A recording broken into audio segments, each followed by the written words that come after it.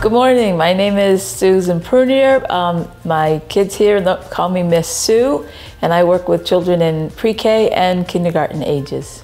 My name is Kendra, and I am one of the teachers for the 1st and 4th grade classroom. My name is Dora Otiato, and I serve in the toddlers. I had been teaching in the ministry at my older church that I was at, but there wasn't that many kids, and I had a background in childcare, so I knew I enjoyed being around children, kids have my heart. So I said, okay, and Denise came up to me and asked me, did you want to teach? And I said, I'll think about it, I'll meditate on it, and God spoke to me and was like, you should do this.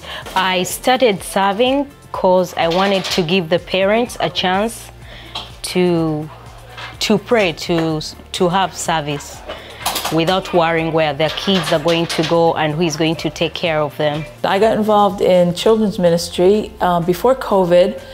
When my mom was still alive, we had a caregiver who was a single mom, and she had 2 little children. And I thought it would be wonderful for the mom to be able to go to church if she didn't have to worry about her little ones.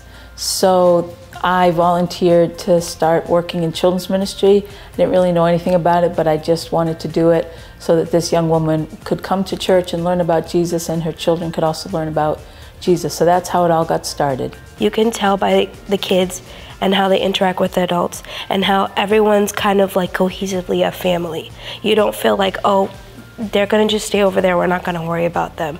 You feel like we genuinely care about the children, we care about the volunteers. I seriously do love being a Faith Kids volunteer because the children are just so special. God made each of them, and they start to get it. They really start to understand that Jesus loves them. They understand that Jesus provides for them, and they see that their parents provide for them. He loves them, He cares for them. And they really have fun, and we have fun, and they're loving and creative, and they're just each a little individual that God loves. And I get to be that adult that loves them every week. They want everyone to hear the word of God, regardless if you're a little itty bitty one, all the way up to the oldest person that can be. So I think that's kind of special because you want your children to grow up in church and have a foundation of God. The only way you can introduce that to them is just have them sit there and be their authentic self. And that is what faith is.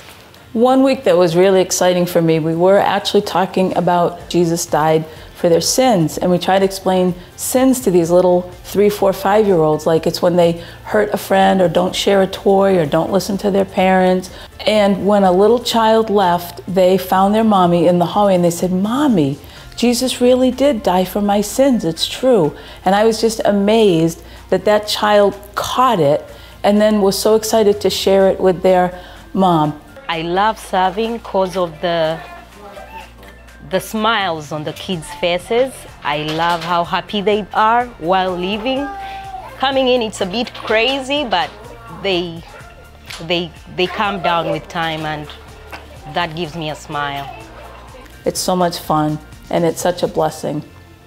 Kids ministry is the best thing.